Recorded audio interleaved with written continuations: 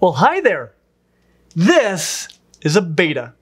Specifically, this is Betta splendens, the Siamese fighting fish. And I specify the species because the genus Betta actually includes over 70 different species of bettas. But this is the one you've heard of before. This is the fish that you often see in little cups at the pet shop. And while this is not how I would recommend that you keep your betta, there are some good reasons that they're kept like this at the pet shop. First, bettas hate other bettas. They are notorious for this. Males hate other males, and even females are pretty territorial. In the wild, what this means is that if a betta wanders into the territory of another betta, the two will do a big, showy defensive display. This has a lot to do with why male bettas are so extravagant, though wild bettas are not nearly as showy as these guys. By looking big and impressive, much of the time one of the two fish will flee without any blows being delivered. Animals that engage in combat every time they see a conspecific usually live short, painful lives without much reproduction. So most of the time, their conflicts can be settled without any violence. But if it cannot, it usually only takes a little bit of violence for one of the two fish to decide that it made a poor calculation in engaging in a fight and leave. Better to retire and save your aircraft and push a bad position. It would be very uncommon for the two fish to ever fight to the death. You know, unless they were both in the same box together and there was nowhere to go when you decided that it was time to leave. Then you're just that guy that can't take a hint, and you will keep getting hints until it kills you. Add on to this the fact that Betta splendens has been selectively bred by humans for around 1,000 years. And sure, some of that time was devoted to making the most beautiful fish they could, but most of that time was focused on breeding them for aggression. No, I'm not saying breeding the aggression out of them, I'm saying breeding the aggression into them. One of the major reasons people kept them was for fighting. They were kept as tiny water gladiators and used for entertainment just like chickens, bulls, or dogs are today. I am personally opposed to this sort of treatment of animals, but you have to know that it took an already territorial fish and turned it into a hyper-territorial fish. You can't just keep two, especially two males, in the same box unless that box is absolutely enormous. And most pet shops can't afford to give each betta its own tank. The second thing is that you can keep them in cups. Again, this isn't how you should keep a betta long term, but the reality is that it is possible. Most fish can be kept in a cup like this for at most a few hours, but soon the oxygen in the water runs out and your fish dies. It's hard to sell cups with dead fish in them, but bettas don't die. And this is because they can breathe air right off of the surface, sort of like you do. Now, there are many fish that can breathe air just like you do. The arowanas and the lungfish that we covered previously would be great examples of this. There are many others as well that we will cover in the future, but that isn't what bettas do. Bettas are part of the suborder Anabantoidae, commonly known as gouramis. And the gouramis have a unique way of breathing air off of the surface called a labyrinth organ, which isn't a lung, or if it is a lung, is a completely different sort of a lung found in a different part of the body than your lung, the lungs of other fish, or those of other tetrapods. It's basically right in their heads above their gills. Bettas, like lungfish, have gills, and gills are essentially areas with high surface area and high amounts of blood flow that allow large amounts of blood to get very close to water so that gas exchange can occur. Dissolved oxygen from the water can enter the blood down a concentration gradient, and carbon dioxide from the blood can enter the water, also down a concentration gradient. Not actually all that complicated. But concentration gradient refers to the fact that this process of gas transfer, called passive diffusion, moves gas from areas of high concentration to areas of low concentration. So, for example, as long as there is more oxygen in the water than in the blood, oxygen will move into the blood. But if there's the same concentration in the water as the blood, It won't, or at least no more will move in than moves out. And worse, if the concentration is lower in the water than in the blood, it would actually pull oxygen out of the blood. All a recipe for dead fish. If you live somewhere like a fast-moving river or the ocean, this will probably never come up. But bettas tend to live in warm, shallow, stagnant waters. Warm water holds less oxygen than cold water, and being shallow, it heats up quickly. Combine this with the fact that it isn't moving, meaning that the oxygen used by organisms in the water isn't being replaced quickly. It's a recipe for dead fish. Unless you don't need to get all of your oxygen from the water. Because air, as it turns out, holds a lot more oxygen than water, even when it's warm.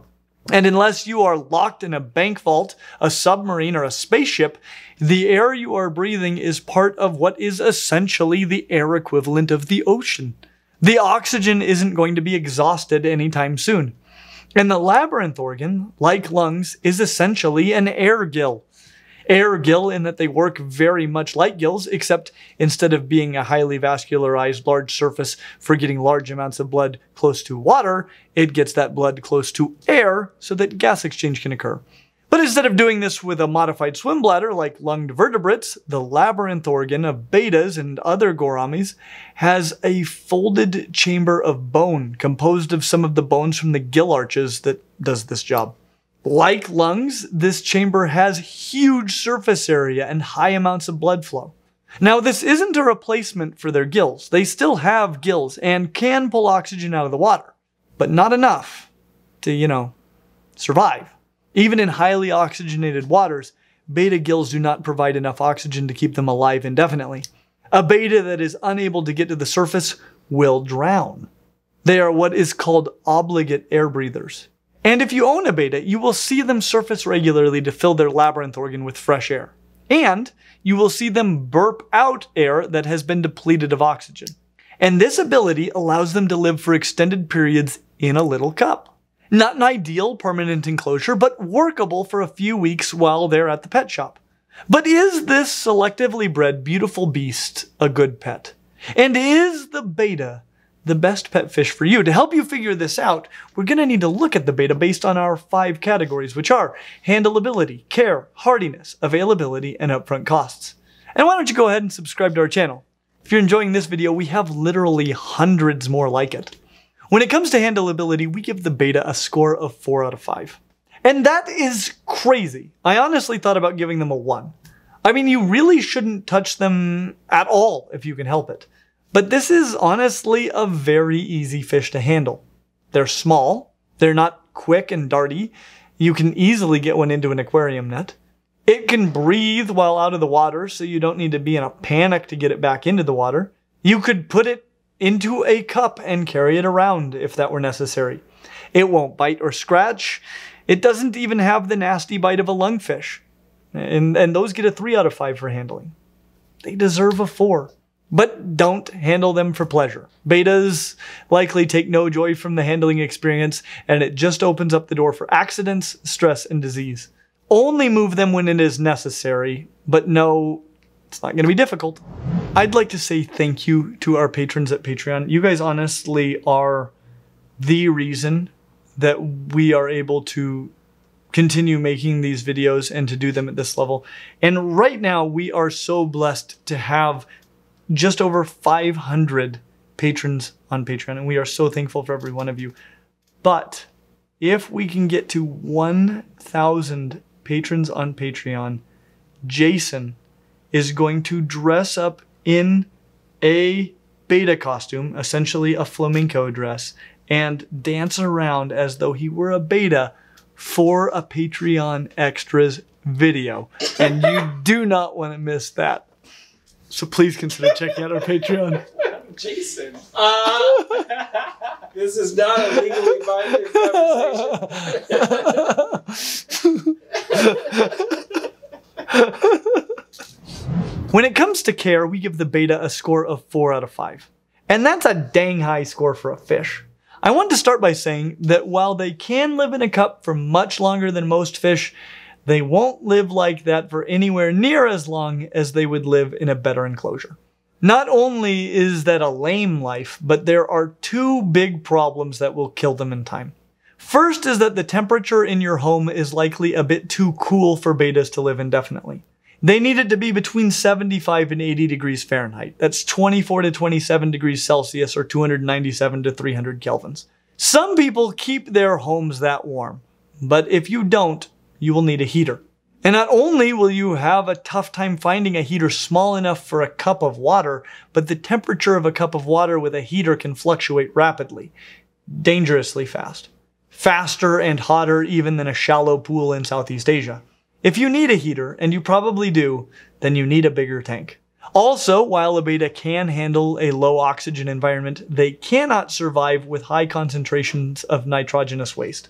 We go into great detail about nitrogenous waste in our video on freshwater stingrays, but essentially, uneaten food, urine, and feces will all add nitrogenous waste to the water.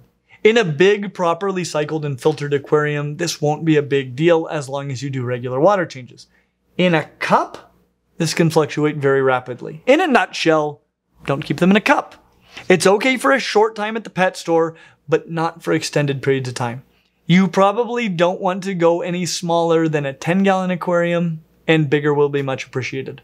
This will basically be a normal tropical fish tank.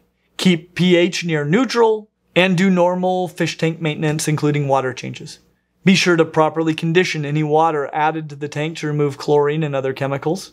There are three big things to keep in mind. First, make sure that they can surface so you don't have to explain how you accidentally drowned your fish. Explaining obligate air breathers and labyrinth organs takes time, and now you know that. Second, these guys come from stagnant waters and have been selectively bred for frilliness. They can't handle much of a current. And third, while you can keep them with other fish, they are territorial and selectively bred for extraterritoriality. And they really hate other frilly fish, which also tend to be among the fish that they might actually be able to catch. So keep them only with fish that are faster than bettas or look nothing like bettas. Or both, preferably both. Definitely don't keep them with other bettas, except to breed. Breeding bettas is very possible. We've been doing it for over 1,000 years, you know. And males build cool bubble nests. But it is probably the only reason to keep bettas with other bettas. Even females should only be housed together in very large aquaria. As for food, there are many great betta diets out there, but also some that aren't so great. Floating pellet diets are generally the best staple. The diet should also be supplemented with small animals such as brine shrimp and bloodworms. Diversity is really the key. Try not to offer more than they will eat in a short period of time to maintain the water quality. With proper care, your betta should outlive your rats, and can live up to a decade. When it comes to hardiness, this fish deserves a 5. That is, assuming that you give them proper care. They can get some common fish diseases such as ick, but any fish we have been keeping and breeding for a millennia is probably pretty hardy. Of course, if you keep them in a cup of water with a roommate, so they don't get lonely, then their lifespans can drop down to a few minutes. When it comes to availability, this is probably about the most resounding 5 I have ever given. I'm now curious if I can find a pet shop that sells pets that doesn't sell bettas. And they come in a wide variety of colors, patterns, and tail frilliness. These glorious bettas come to us from Animal Ark in Orem, Utah, which has available a huge diversity of spectacular bettas. They also supply a huge diversity of other fish, and all of the supplies that you will need to keep bettas or about any other reasonable aquarium fish that you might want to keep. Though probably not black-tipped reef sharks. You Bond villains might need to look elsewhere. When it comes to upfront costs, we give the betta a score of 4 out of 5. This is about the cheapest fish you can keep, but fish have a certain level of cost which is just unavoidable. The aquarium you need will not be expensive, neither will the filter, the water conditioner, substrate, the heater, or the food. It will all be pretty affordable. It's just a lot of affordable stuff that adds up a bit.